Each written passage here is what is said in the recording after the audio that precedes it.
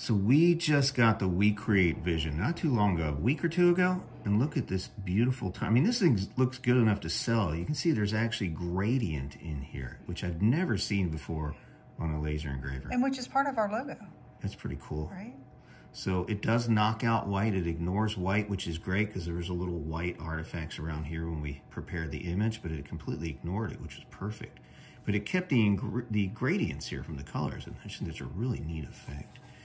And we did another thing here, another test here, which we'll show you in this video. We had a white box around here and it ignored that as well. But look how great that looks. That is amazing. It's just so precise. I mean, there's very, very little artifacts on this thing whatsoever. This WeCreat Vision is amazing. You want to see how we did it? Yes, please. Let's do it. All right, I want to apologize. It's kind of hard to film this thing with what we have here. We're not really set up for this, but we'll do the best we can. So we open our WeCreat Vision. We're going to see we still have our two grates in here.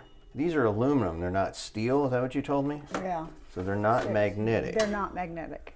But I'm going to show you a little trick because magnets are helpful in some circumstances, including this, for one reason that I'll disclose in a second.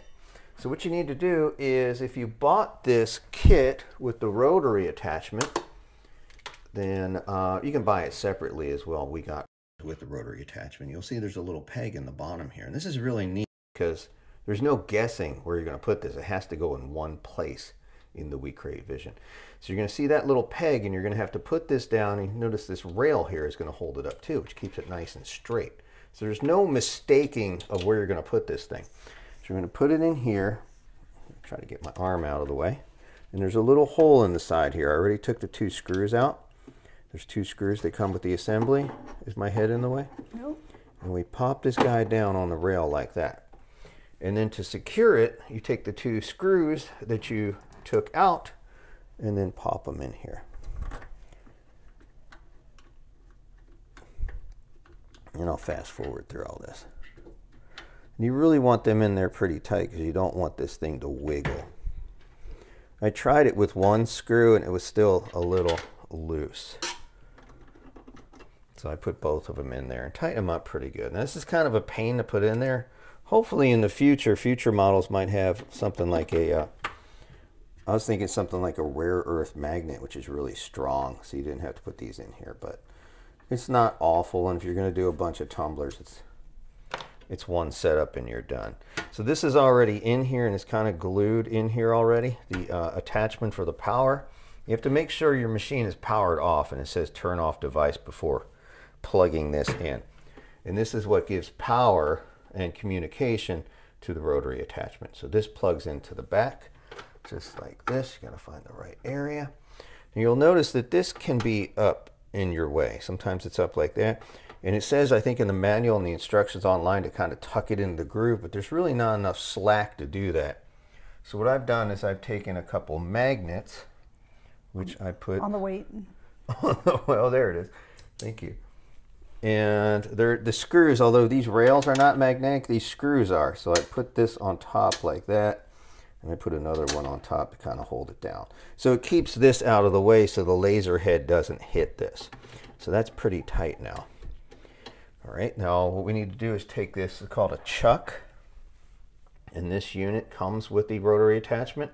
What this is, it goes on the top and it allows you to open or close these little brackets that hold your tumbler in here.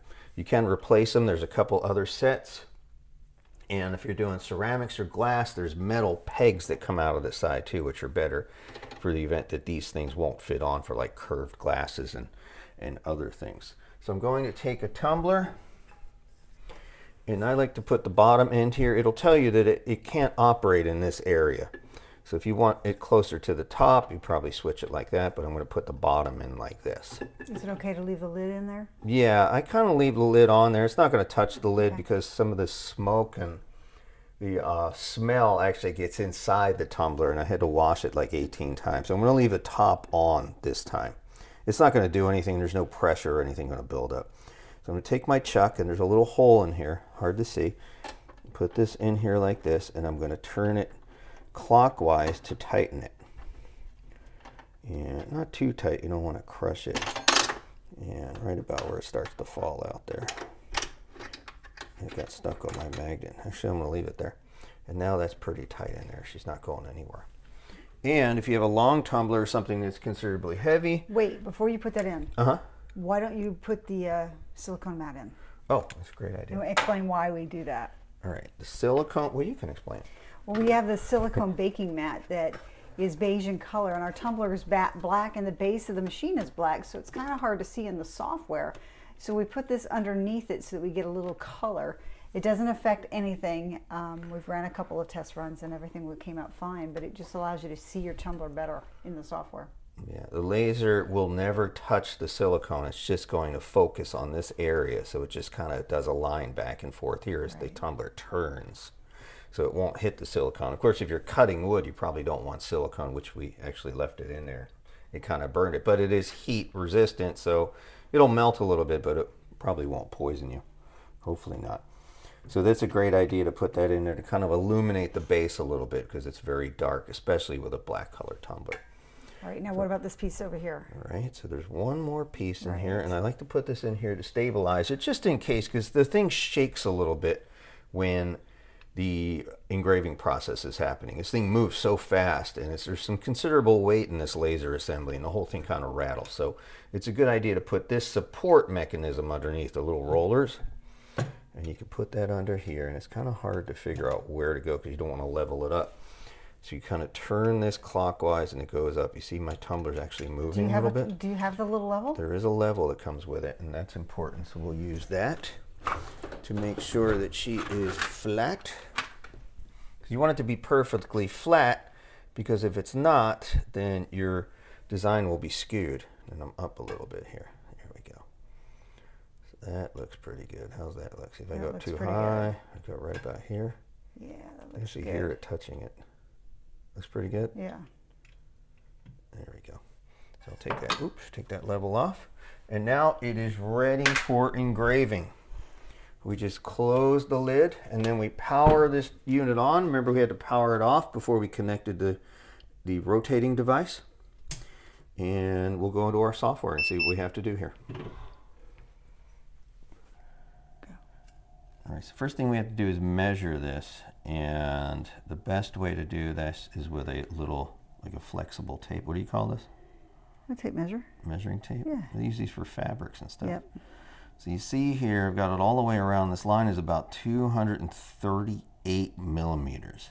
You see the 24 centimeters. So there's, well, for those Americans watching, there's 10 millimeters in a centimeter. Did you know that? You taught me that.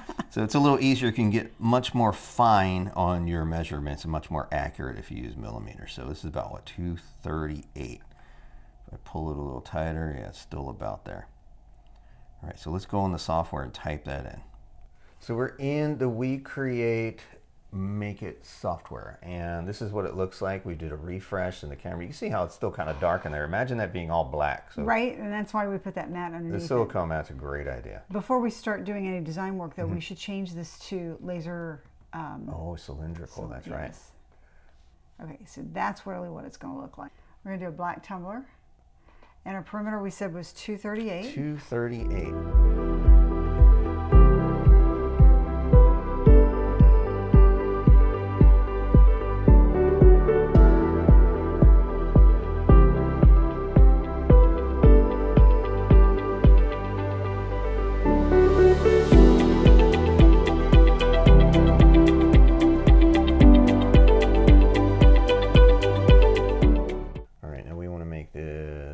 Turn it around because the top is on the bottom here, right? So we rotate it 180? 180, yep. We know it's straight because that is bolted to the machine. So right. Straight is straight. Right, and then we want to change this to 80 because that's the size. Make 80 by 80. Make sure it's locked. Oops, no. Into a square. There we go. Okay, that distorts our image because our image isn't. That's okay. Okay. Yeah, normally you'll just make a square, but for the purpose of this example, let's just keep it in a square. It's sort of a square, but that's a really good point. All right, so we want to put 2 of these on here, so we're going to copy that. We've already knocked out all the white. And what we want to do here is we want to make sure, since these are 80 by 80, we want to make sure that they are exactly 39 millimeters spaced apart in the middle. So we're going to grab the rectangle. And we're going to draw one here. And what was the number? 39. Like a 39 millimeter square. You can uncheck the lock, yeah, because we're just going to make a square from a rectangle. Do you know that all squares are rectangles? Mm-hmm. Okay, so here it is. So much learning. I'm scared. I'm scared right now. All right, perfect. Okay. Now you see how it's kind of off the edge of the tumbler on the screen? That is perfectly normal and perfectly okay, because if you look at the left and right side of the screen, you see minus 180 and plus 180. Obviously in the middle is 0, so you have 360 degrees of rotation that you can engrave upon that tumbler. And even though it's over, it's not on top of the tumbler, that's perfectly okay because the tumbler is going to turn. You can actually, I think, cut up to, or engrave up to, what, 1080, is it? I think it'll do 3 revolutions, so you have something really long, you can do a continuous turn around that, and we'll show that in a different video, like a snake or something going around the entire thing. Gotcha. Yep. It's pretty cool. If you got really long words that you want to curve around in like a diagonal fashion, you could do that as well, so that's pretty neat. So we are going to delete the box now that we don't need that, right? Yeah, you don't want to engrave that. So, okay. Right? And it's all, you don't have to worry about the left and right sides because that will automatically be 39 millimeters because that's all that's left. And we're going to leave the default settings once we chose the black tumbler? Yep, for the tumbler, it's going to be perfect. It's come out perfect, and we've done several test cuts already. Now, this image is not perfectly optimized. You can see there's a little bit of white stuff on the edge of the unit word. That's okay, we'll leave that in there. But normally, we would optimize these images perfectly. Do you think they need to be moved down a little bit on the tumbler, or you're happy with the location? I would make them a little more centered. What do you think? I mean down further? Yeah, towards the center of the tumbler. It's a little too close to the top. You don't want to put your lips on an engraving because it can be kind of rough. Better? There's plenty of lip room there? I think so. Okay, yeah, it looks good to me. Okay, so you ready? Yeah. You go ahead and send it. Start. I don't know what this measuring the diameter of the cylinder does because we've already entered it. I don't know if it changes anything, or does it change anything in our diameter? Or is it just validating what we put in there? I don't know. No, I was looking at it on the side. It still says 238. All right, so it's going to take 11 minutes, 50 seconds, and we're going to go ahead and click on send and then click the start button on the machine.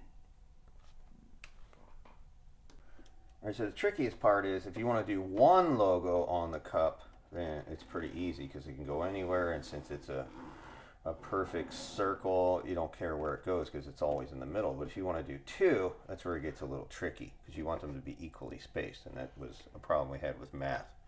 So we just measured it. It's 238 millimeters in circumference or diameter or whatever they're calling it. So we have 2 images. Perimeter. 238 perimeter. Perimeter, okay. That is circumference, right? I guess not on a 3-dimensional. So I have 2 images I want to put on here, and we've measured these out to what, 80 millimeters? We think they look pretty good, 80 millimeters in square. About square? That's actually a circle and a square. Right. Yep. All right, so we have 80 millimeters times 2, so I have 238 total. So I'm going to do a little basic math. I'm going to subtract 160, which is 80 times 2, and I'm going to come out with 78. So I have 78 millimeters left over on these open spaces here. So what I want to do is divide that by 2. Why? So I'll have the equal amount of space on this side and the equal amount of space here. So this and this will be whatever half of this is, which is actually 39 millimeters. So this should be 39 millimeters in space. And you can make a little square here, and we'll show you in the software how we did that. And this will automatically be 39 because that's all that's left. So now you have 2 equally spaced designs with an equal space in between them all. And we'll show you how that's done in the software.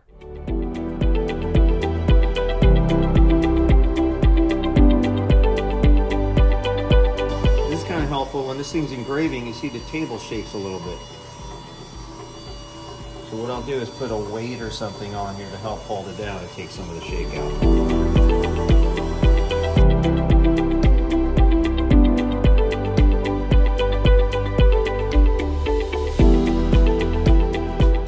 Minute we wanted to do a test because I heard this thing knocks out and ignores white. So you see this white box around, we brought it in as a JPEG and added it and started to do an engraving after we did the other project, and it looks like it completely ignored the white.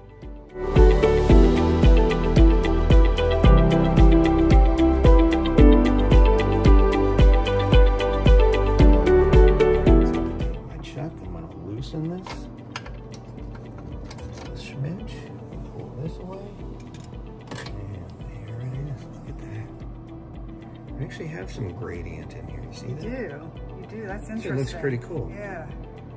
And let's see about our white test. It totally ignored the white box around here. It sure did. And it That gave looks us a little awesome. bit of a gradient here. That's pretty neat, isn't it?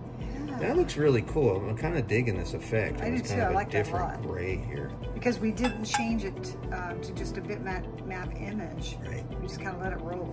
And this one here was just a JPEG with a white box. Completely ignored everything that was white. Yeah, it looks great. That's pretty neat. Good job.